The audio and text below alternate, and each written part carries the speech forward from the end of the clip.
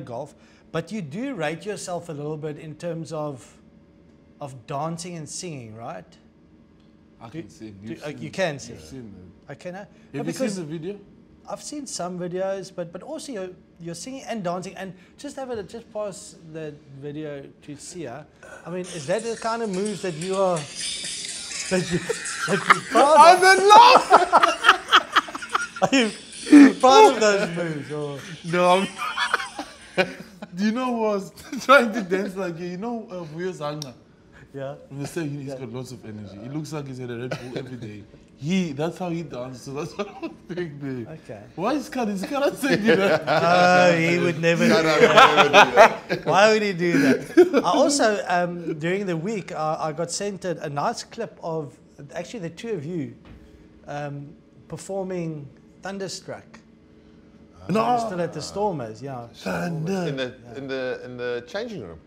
Yeah, they interviewed you guys individually, and then they asked you to sing Thunderstruck. I am thunderstruck. I don't know. I'm singing the wrong song already.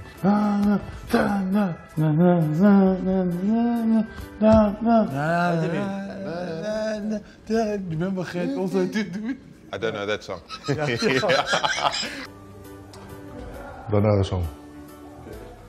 He just killed the whole in there. I don't know that song. Yeah, I don't know that song. Remember where they got the can? Yeah, so, but you reckon you're a good dancer and singer? Yeah. We'll get the people just to vote on that. Yeah.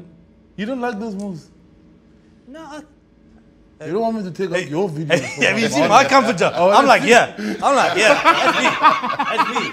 Hey. Oh, it's a different story when he's had a few beers and he gets the mic in the hand. Yeah. I remember him on tour singing "Sex is on Fire." Apparently in Japan, the only bloke who was allowed to karaoke was him. There was 20 other blokes in the room, but there's only him with the mic. He didn't. He won't let anybody else no one do else it anyway. Guys, let's just get back to the real stuff, yeah?